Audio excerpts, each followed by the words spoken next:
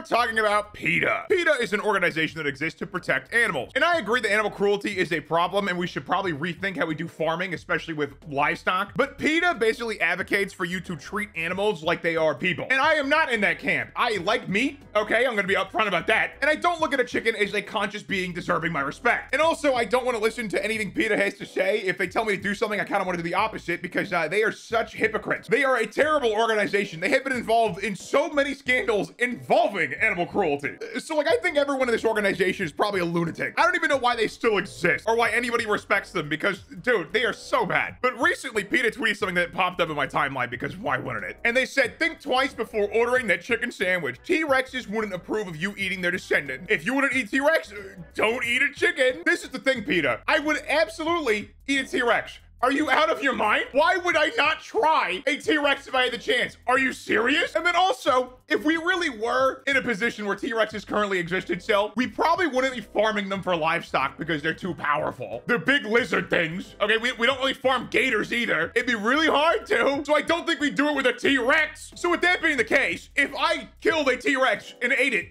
that's fair game, okay? This dude is an apex predator. If I killed a T-Rex and ate its flesh, that is fair game. It could literally kill me with one hit, okay? If I manage to kill it and eat it, that's fair game. But their whole argument is that chickens are T-Rexes and vice versa, therefore you shouldn't eat chickens. And personally, like, I think chickens are the worst animal to use in terms of garnering sympathy from people and telling them not to eat meat because chickens are one of the dumbest animals to ever exist and they're literally cannibals. I don't care about chickens at all. They are so unbelievably stupid. And if one of their brethren bleeds, they'll literally eat them alive. I don't respect chickens and you probably shouldn't either. That doesn't mean that we shouldn't make their living conditions better before we kill them and eat them. But chickens are just the worst animal to use for this. If you're gonna use any animal to say that eating meat is bad, it should be cows. Cows have a lot of dog-like behaviors and they're generally pretty cute, so that's a way better thing to use. Chickens just look dopey and they look evil. They just look like Satan, okay? And they're not nice, okay? Chickens will just peck at anything they want to. Cows, on the other hand, will try to be gentle with people. They're like pretty empathetic animals. If you're gonna use anything for your cause, it should be cows. And PETA also tweeted this TikTok, and I don't know where they got their info from because this is just not correct. Chickens are incredibly unique, sophisticated animals who— No, they're not! They literally aren't! They are the stupidest things to ever live besides koalas! Okay, what do you mean? They're smart animals. No, they're not! Chickens have complex social structures and more than 30 types of vocalizations to distinguish between threats. Oh my god! Chickens have complex social structures. That's why when one of them bleeds, they start eating them alive. Yeah, that's super complex! I don't understand why advocates for veganism and vegetarianism push all of these points like people care. Okay, you're hitting all the wrong strings here. You saying that chickens are smart animals makes me want to go to Chick-fil-A. Okay, they are so unbelievably stupid. You can't defend it. Out of all the animals, you pick chickens? Even pigs are smart. Why would you use pigs? Like maybe chickens are smart and like they just have really weird instincts or something where they, you know, cannibalize their own. But it's like, I don't know. I wouldn't look at an ant colony and be like, damn, those ants are like really smart. They're all working together. No, that's just how they are. They have prehistoric roots and are the closest living relative to the Tyrannosaurus Rex. They're the closest living relative to the T-Rex. Cool. I really don't care because that dude's been dead for like how many millions of years? A lot of them, I can tell you that much. Their hens teach calls to their chicks before their eggs even hatch and will do anything to defend their young from predators. I don't like the phrasing of teaching, quote unquote, with this. You're making it sound like they're consciously teaching their young and the young are consciously learning. That's just not how it works. They're not capable of reasoning out language. No other animal on Earth, as of now that we know of, is capable of speaking the human language or any kind of like complex language. Every time we've tried to communicate with animals and teach them language, they can't do it because we have a unique part of our brain that allows us to have speech. A chicken does not have a unique part of the brain that allows for complex speech. They just don't. They're making noises and they learn that way. That's it. It's probably more instincts than anything else. It's not like a conscious learning experience, okay? And also, before one of you say, but Coco the gorilla could talk, that is a total sham. Coco the gorilla could never talk. It was a bust, okay? I'll link a video down below that goes super in depth on it, but like Coco the gorilla could not talk. The caregivers basically translated for Coco all of the time. And whenever Coco would talk, they just fill in the gaps. They would just assume things, so they wanted it to be true. It didn't actually happen. And just like humans, they can dream and experience rapid eye movement. And they can both see and dream in full color.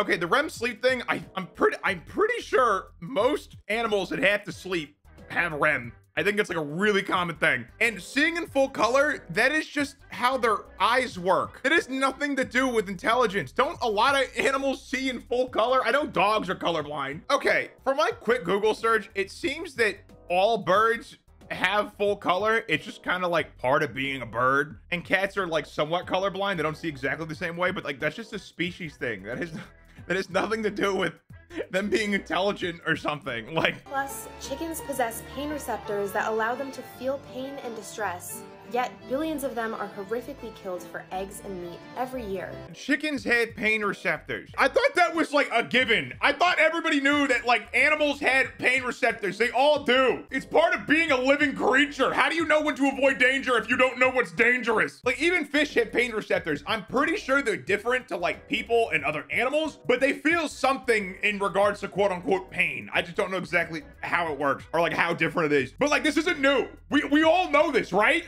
I think so. Okay, after watching that god-awful TikTok, I just realized that that TikTok with the little watermark is the official PETA TikTok, so it explains why it's so stupid. Like, I don't know, I'm not against you being a vegan or a vegetarian if that's what you believe, but it's like, personally, you have to give me a case as to why chickens are conscious creatures that experience life in a similar way to I do. You can't just be like, well, they're smart animals because this and that. Because I don't believe you. I've seen too many videos of these awful creatures killing their own because they were already bleeding. And it's like, I agree, okay? I think we should make farming conditions for livestock better. I agree with that. But trying to tell me that I'm a terrible, terrible person for eating one of the dumbest animals alive? No. Why am I gonna buy into your cause that way, huh? You can't shame me into not eating meat when there's a Chick-fil-A down the goddamn street. It's not gonna work. And also, this is just very funny. Buying a purebred dog kills a shelter dog chance at adoption. Every dog is valuable no matter their breed. And that's really funny because PETA literally abducted some kid's dog and then killed it within like 3 hours or something. They're not a good organization. I don't know why they still exist or why they get any respect from anybody because they are so brain dead. And it's like end speciesism in their bio. Okay, when you can show me that chickens are actually intelligent, smart, conscious creatures that have sentience, we'll end speciesism, okay? It's such a shame too, because it's like animal cruelty in businesses is actually a problem, and I agree it's a problem, but PETA just takes the most insane lunatic approach to these issues that nobody wants to listen to them. At least people who are sane don't want to listen to them. Because like, imagine you're having a conversation with a friend, and you bring up that you want to go get chicken, and then your friend tells you you shouldn't eat chicken because it's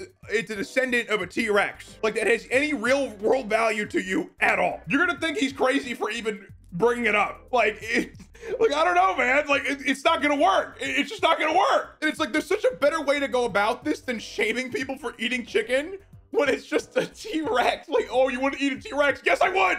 Yes, I would! And PETA also had this whole thing where they're like, oh yeah, Minecraft's also bad because there's animal cruelty in Minecraft. You have to kill cows and sheep to, you know, get resources and stuff. And it's just like, dude, no one's gonna take you seriously if you're saying video game animal cruelty is a thing. Yeah, it could be a thing, right? But it's like saying video game war crimes exist. Yeah, they do, but it's in a video game, bro. It's not related at all. Like, I don't know why people are still hung up on video game violence causing real life violence, because there has been so many studies disproving that. Like, you can't even cite general crime statistics because ever since video games, crime has gone down. So saying that Minecraft causes like animal cruelty or something, that animal cruelty in Minecraft is a problem is absurd. And they also try to say Animal Crossing was bad because you like fish in Animal Crossing. And I think trying to make eating fish a problem is like one of the most absurd things you could do. Like, out of all the animals, I care about fish the least. They show no signs of intelligence. They look dopey as hell. And it's like, they're fish. They don't even live on land.